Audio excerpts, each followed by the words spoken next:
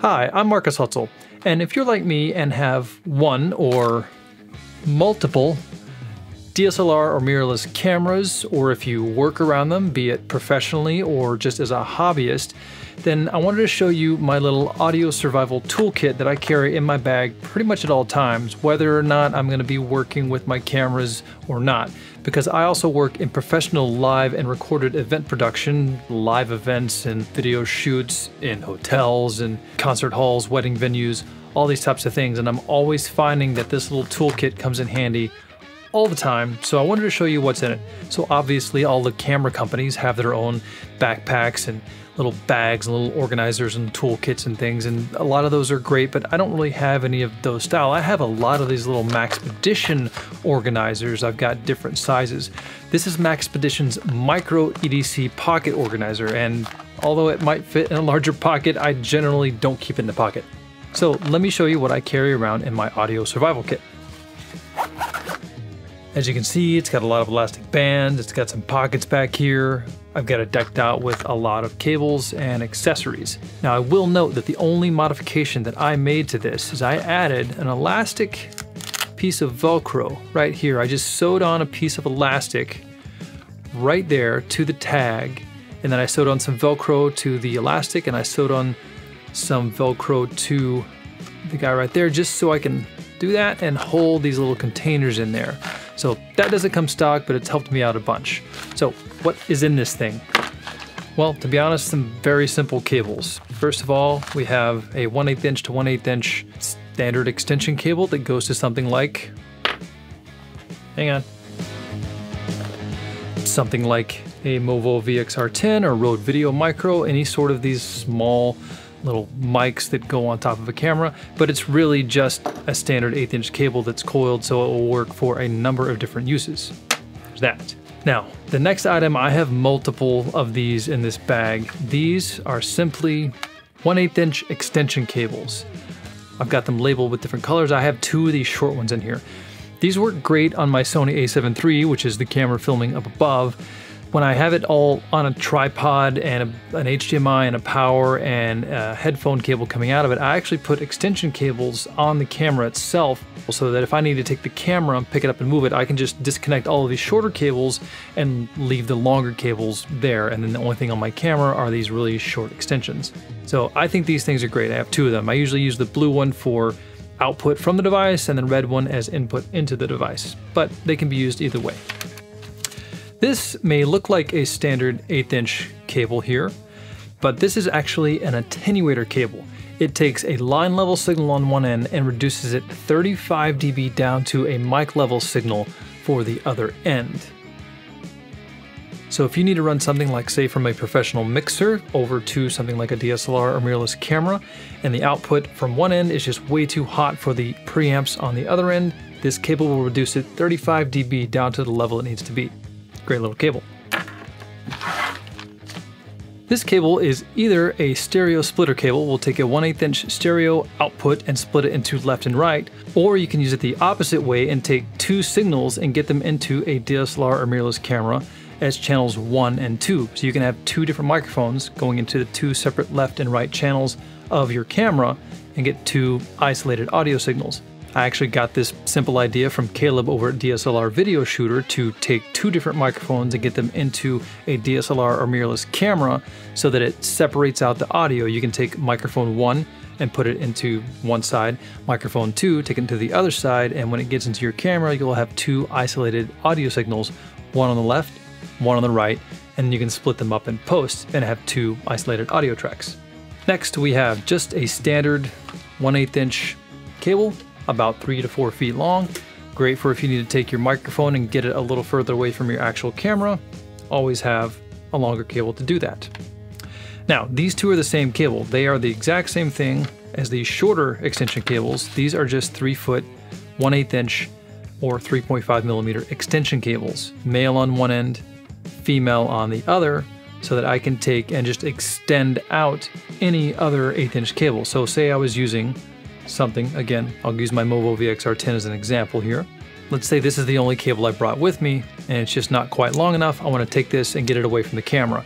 Well, I can use this extension cable and just extend it out. Now, instead of this little short cable, I've got another 3 feet to go. So those are great. These are also great for a lot of things you wouldn't necessarily think of.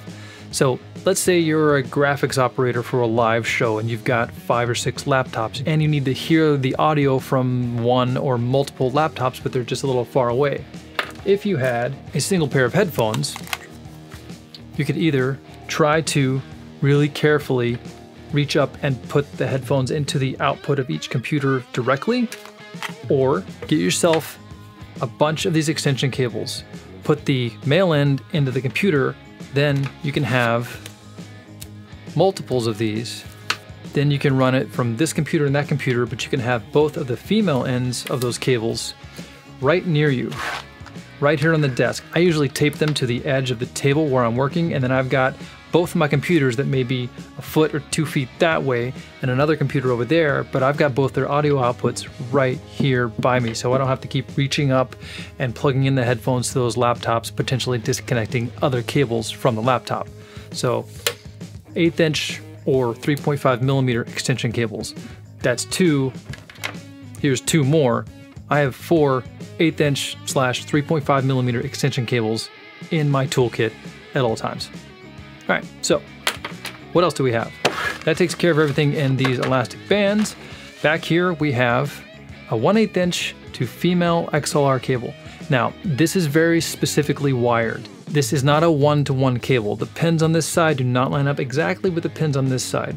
What this cable does is it allows me to take an output from a professional mixing console that has a balanced output from the console and get it into something like a DSLR or mirrorless camera or anything else that is not a balanced input. So what this does, if you're familiar and in pro audio, on the XLR side from a balanced output, pin 1 is ground, pin 2 is the hot signal, and pin 3 is the cold signal. However, on DSLR/mirrorless cameras, the 1/8 inch input is not balanced. It's expecting a left signal and a right signal. So this cable will take pin 2, which is your main electrical signal or your audio signal coming from the console, and it will duplicate that main hot signal coming down pin 2 and distribute it to both pins 2 and 3 on this side, and it drops out that polarity flipped balance signal coming down pin 3, and pin 3 doesn't even exist over here. So pin 1 goes to ground, pin 2 goes to tip, and pin 2 goes to sleeve. So you get a proper signal from a professional audio mixer into your DSLR or mirrorless camera or anything else that's a 1/8 inch non-balanced input. I keep this around at all times. Oh, and just in case you need to go the other direction with this cable and take the output of something and go to an input, I keep an XLR barrel in the other end so I can just turn this cable around, and now I've got basically the reverse of that. And this is where the wiring of this cable is very important, because basically it takes the left and right signals from the 1/8 inch end, sums it to mono on pin 2 of the XLR end. This way you can send it into a balanced XLR input on a professional mixer if you use that XLR turnaround to make the female end male. So, XLR barrel. What else? That's all in the rear right there. So now we have 2 of these little organizers I got at the Container Store.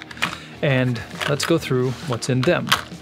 And I keep these in here because otherwise it's just, these little small bits, they're gonna get lost. Let's open this up. Now, I've got in here a 1/8 inch / 3.5 millimeter barrel. These are great for turning something like a male to male 1/8 inch cable into an extension cable. So for instance, if I ran out of all of these extension cables, let's say I was using all of them, I could take any other cable, like my other 1/8 inch male to male cable, put the coupler on the end, now I have an extension cable. Or once again, I can put this in the output of a laptop, keep the female end near me, and now I've got a way to plug my headphones in directly in front of me instead of reaching up to the device and fiddling around trying to find the headphone jack. So, coupler. Then we've got 2 1/8 inch to 1/4 inch headphone adapters, because these always get lost and people take them inadvertently, but they get lost. This one is the type that screws on, and I like the screw-on type because they fit well on my Sony headphones. And I have one that is a non-screw type, so you can just use it where needed and you don't have to worry about threading it onto anything. And one more container to go. What do we have in here?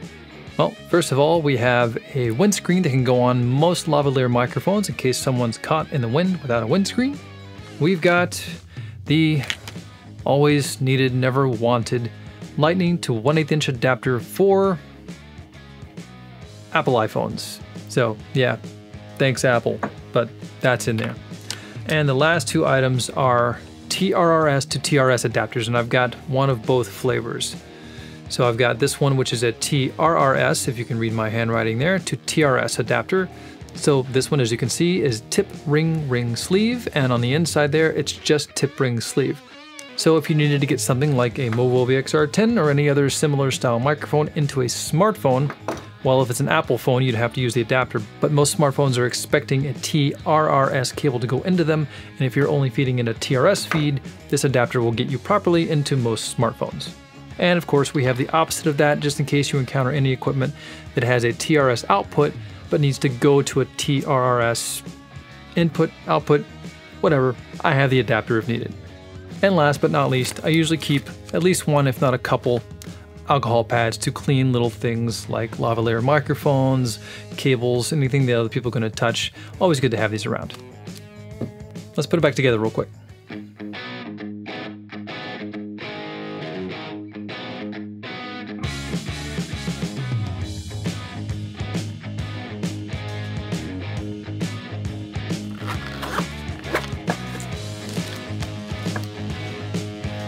So that's it. Lots of little audio toys in a very small kit that you can put in your bag and kind of not know it's there until you need it. I hope this was helpful. These little Maxpedition pocket organizers have been great. I've got about 5 or 6, maybe 10 of them around in different bags and in my car, and they've really been very handy and not very expensive. So anyway, I hope this information was helpful. Good luck. Have fun.